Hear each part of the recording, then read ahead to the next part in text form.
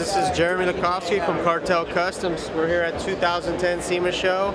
We debuted our all-out stretched Scion XB 2011 model with the dual, double suicide 80-inch gap.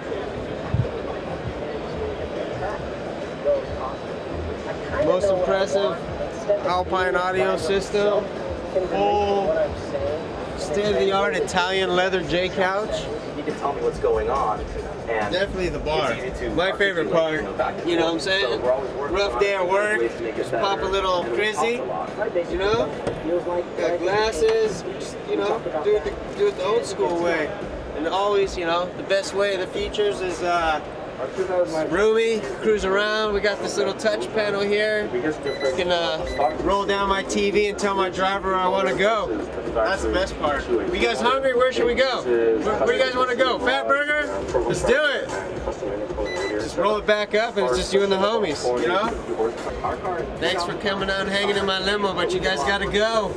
Peace. Hi, I'm John Pangilinan and this is my 2011 Scion TC GT. Basically, I was inspired by motorsports and racing, and when doing this tuner challenge, since it's the best of the best, I wanted to do something outside of the box and actually challenge myself to build a car that in a style that I haven't done before, which is, you know, a full performance race car with slight show touches. So basically, you know, on the exterior we have a great paint job by PPG and Kelly & Sons out of Bellflower. You know, Toyo tires, their racing wheels. I wanted to go with all functional products, all high quality brands, from the raised wheels to the custom Brembo brakes with the 14.6-inch rotors to the Descendant turbo kit and AEM engine management, nitrous oxide system, and HKS exhaust, putting in about 330 to the wheels at a minimal boost. We still need to fine tune it so we can get this car out on the track.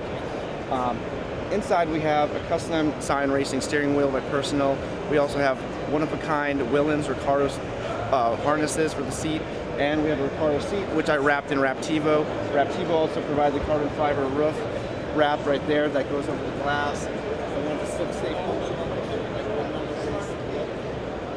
The wide body was designed by my good friend and renowned automotive illustrator John Savald. So we actually took his rendering, created the body kit, and it will be functional next year. You'll see this kit in full carbon fiber by Scion on Tanner Faust's 2011 Scion TC in Formula Drift next year.